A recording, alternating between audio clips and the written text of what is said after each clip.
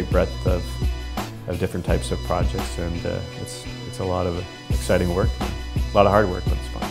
An incredible experience was traveling to London, England after Diana, Princess of Wales, died, and I was there outside Westminster Abbey when the cortege went by, when the funeral service was underway. Those are moments you'll never forget. I got my first job at a hotel while I was in high school, and from there I knew that this was going to be the industry for me. The Artisanal Arts program with Mel Dorkson as the coordinator really helped me be crazy enough to start something like this.